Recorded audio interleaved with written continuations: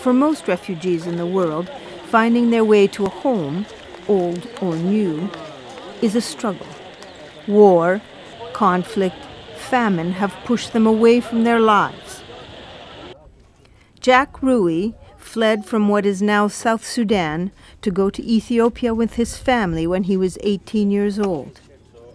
But now he's back in his country, a former refugee helping new refugees. As a field officer for UNHCR in Jamam in South Sudan, Jack acts as a camp manager. He makes sure the refugees have water, health centers, and schools. I feel happy because I'm helping those people who have suffered the way I suffer outside this country. At the distribution center in Yusuf Batil refugee camp, Idris Hassan rushes to give supplies to those in need. He too is a former refugee. Idris fled to Ethiopia after losing his parents in the Sudanese civil war. As a refugee who have encountered the refugee situation, I'm more than happy to help my people. I'm so happy indeed.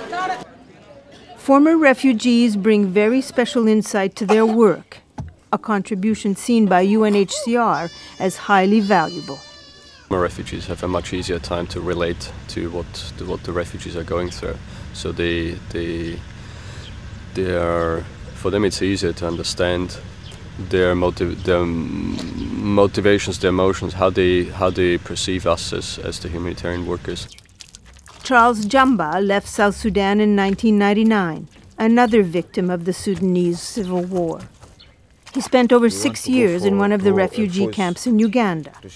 He learned car mechanics and trained as a driver. And earlier this year, he returned to South Sudan. Now he's employed by UNHCR.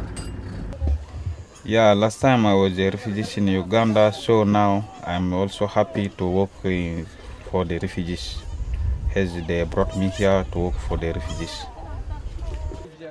Jack says he will never forget his time as a refugee, the hardship, the anxieties, and at times the despair that life would never get better.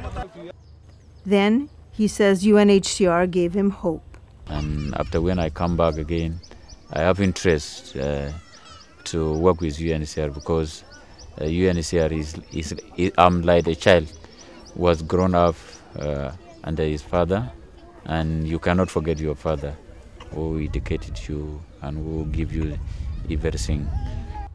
For all of these former refugees, now humanitarian workers, help given to them so many years ago is now being imparted onto those who need the same today.